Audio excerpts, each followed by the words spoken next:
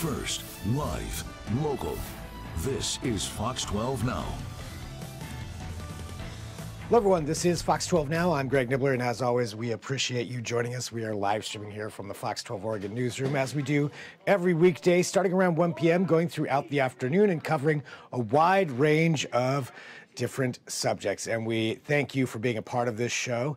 And since we are live streaming here on the Fox 12 Oregon app, that's also a place where you can go to afterward and watch all of our segments, whether that's at kptv.com or on the Fox 12 Oregon YouTube channel as well. We get to do these longer form segments where we get to talk about some of the important things that are going on, including this, the Bonneville Fish Ladder. There is a new fish ladder on the Washington side of the Bonneville Dam. This is an $8 million project that's been in the works for a while. The U.S. Army Corps of Engineers have been working on this, and we got to speak to Erin Kovalchuk, who was in charge of this new fish ladder project. And in particular, it is designed to help lamprey make it up to the upper side of the Columbia there past that dam. A very important fish species. If you've never seen what they look like, you're going to get to see what they look like.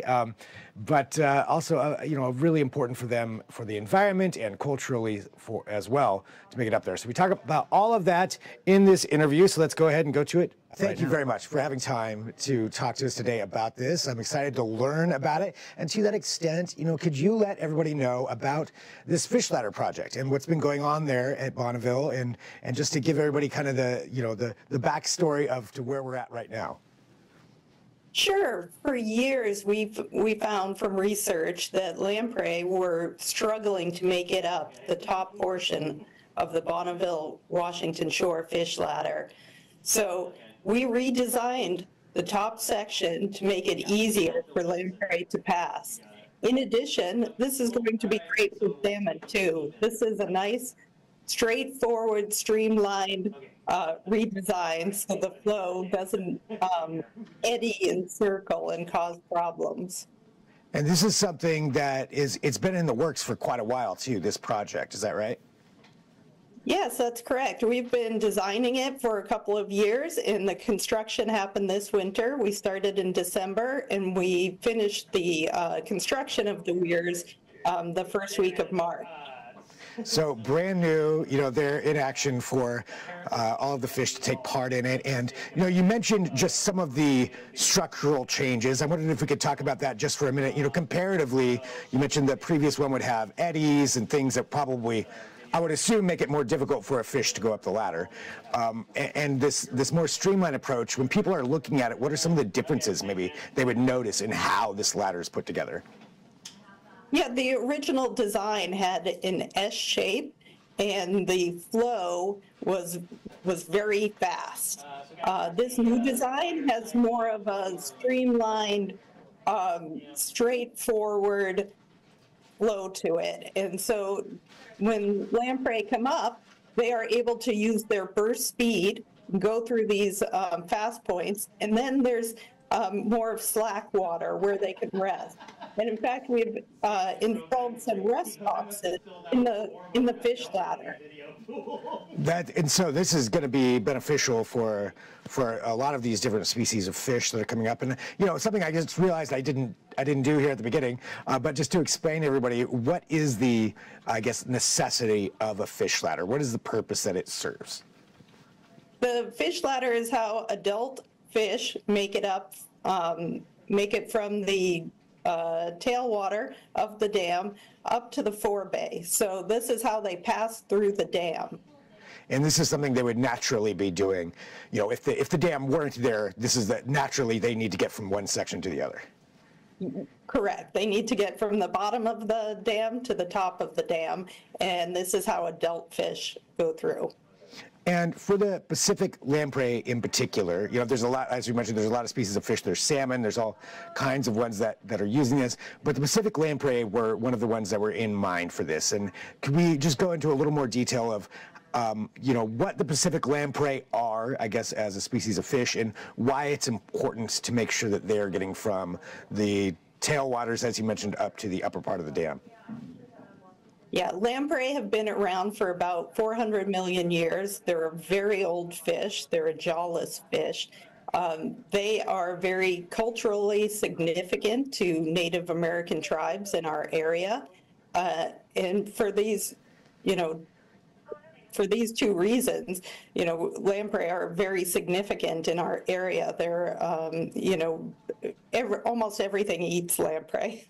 You know, they're a very biologically significant species in the river system. So it's very important that we make sure that lamprey can pass through the dams.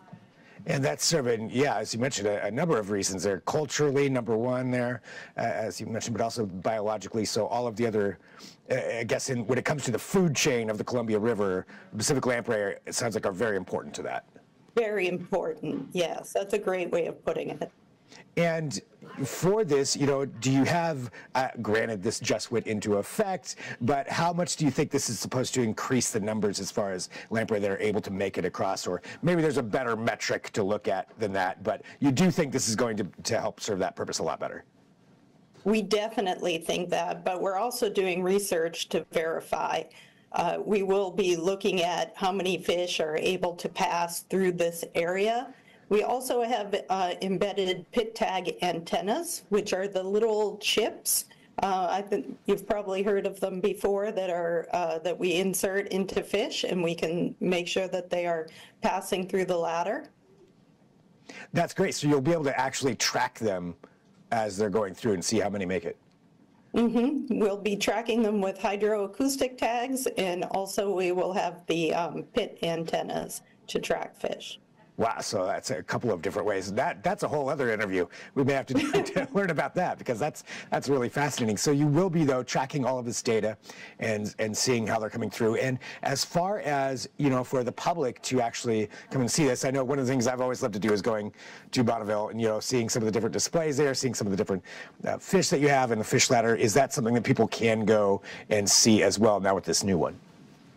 They can, and it's open now. If they go to the visitor center on the Washington Shore side, they will see the new design that we have built. They will also see a lamprey rest box that is in one of the windows, and you will be able to see when lamprey come and rest in that box, and you'll see their little tails sticking out. Lamprey season, though, doesn't start until about June, so I would wait a couple of months if you want to see a lamprey. Okay, so June, coming this June, you can see some lamprey going through there. Are there fish that come through right now regularly, or is it even the right season for it? Yeah, salmon passage has started, and in fact, I've already seen a couple of steelhead using the ladder. Nice. So that's got to be satisfying just from your end, you know, seeing this in use, this brand new ladder, and actually seeing, you know, some of our native fish utilizing it. Absolutely. Yeah, it was really exciting to see the first steelhead go through. Nice. And that's something, again, that people can go take a look at and witness themselves. And anything else that you think is important just for people to know about this project and what Bonneville is doing in general? Yeah, it's just important to know that that the U.S. Army Corps of Engineers spends a lot of time designing and a lot of money constructing these fish passage facilities. We spend a lot of effort to make sure that we're doing the best we can for fish passage. And this is satisfying both, you know, that need for power and the things, the dam services, but also balancing that with the needs of the, you know, biological and environmental needs as well, sounds like. Yes. Yeah, covering both of those. Well, thank you very much, you know, for joining us here today to talk about this. I really appreciate it, and giving everybody a better understanding of that project that's just gone in. And congratulations on the completion of it. And now I guess I need to make a trip out there to go see it in person, which I'll do soon, so everybody else can as well. Thank you very much for joining us here on Fox 12 Now. Great, thank you.